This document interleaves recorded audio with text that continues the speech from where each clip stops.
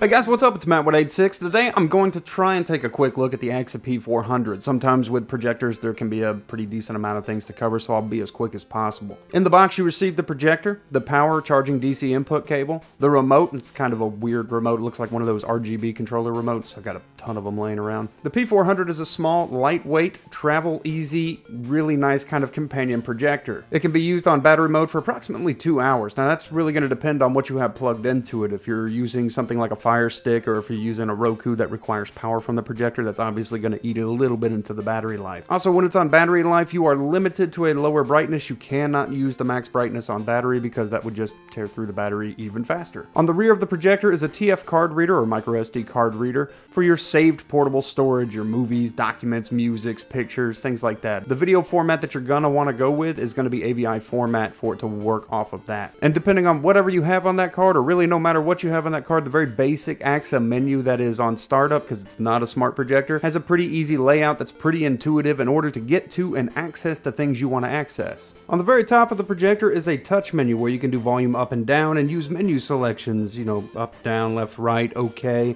a back button at the bottom right, and the menu button itself on there. On the left side of the AAXA P400 is the on-off power toggle switch, the DC input for power and charging, so you can either plug in and charge it, it'll be green when it's fully charged, or keep it power dedicated by just having the power remain inside of it. This will also let you use the max brightness level. There's a small tiny pinhole for a manual reset switch for factory resetting the entire device if you ever need to do that. A single HDMI input, manual focus wheel, and a 3.5mm audio output jack if you wanted to go with something a little bit better than what it has to offer, and I'm gonna recommend that, and I'll cover that in just a minute also because of the speaker's location. On the right side is a single USB 2.0 for Type A storage, or for power delivery to something like I mentioned earlier, a Roku or a Fire Stick. Other than that, there's 2 fans mounted here for intake. Here, take a listen.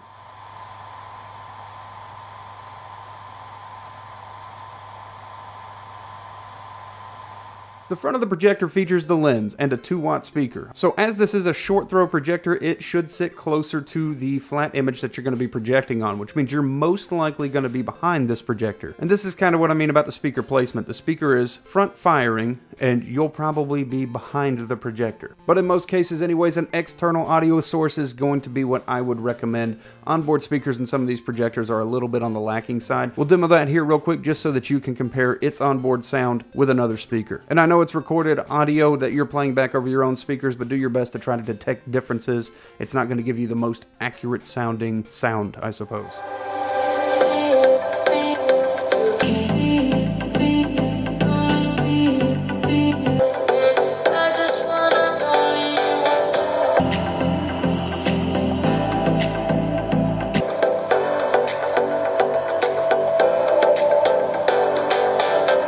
On the bottom of the P400 is a single bottom thread mount, making it really easy to orient this if you're into art. If you're somebody that wants to use the projector for art, aim it down and actually just make some tracings, drawings that way. And the projector does feature an invert and a flip mode, so if you wanted to hang it upside down from the ceiling and project it with a flipped image, that is a totally doable thing. A little bit about the tech. AAXA uses LED in-house brightness measurements to measure brightness. I'll never be a fan of this for any projector company that doesn't have something a little more standardized, such as ANSI. Your LED lumen brightness measurement could really be whatever you feel like it should be as the manufacturer, production person, the company, and I just really don't like gauging off of those because 400 LED lumens to one company is not 400 LED lumens to another company, but ANSI kind of gives you a standardized feel. I would much prefer to see something like that. Check out some of the shots I'm showing right now and see what you think between the lights on and the lights off. The chip actually used in this is an LCoS chip, which is a liquid crystalline silicon chip. So unlike the erroneous claim made here by this weird reviewer, there is no spinning color wheel, there is no fear of a rainbow effect to be had here, and this would be due in large to the fact that there's no DLP DMD chip on board in this projector. It is an LCoS liquid crystalline silicon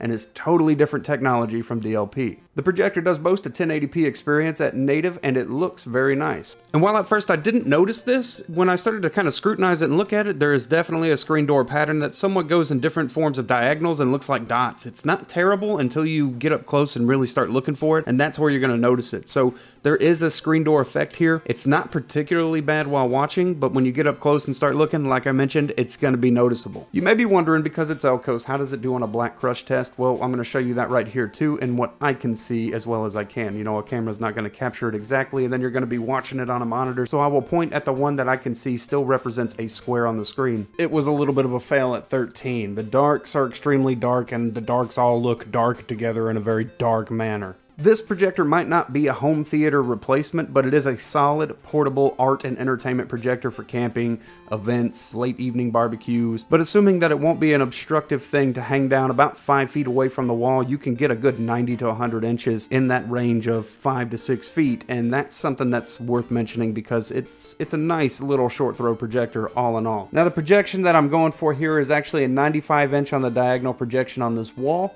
and it's about 67 inches away from the wall. I think this would do best in a smaller room, and if you're going to go with a mounted kind of solution, a smaller room is definitely probably the direction I'd go with this. It doesn't take up a lot of space, it's bright enough, and it looks pretty good. Anyways guys, that's me trying to cover some of the basics with this as quickly as possible. I hope you guys took something away from it and it was somewhat helpful to you. You guys have a great day, night, whatever it is, and I'll see you in the next video that I do.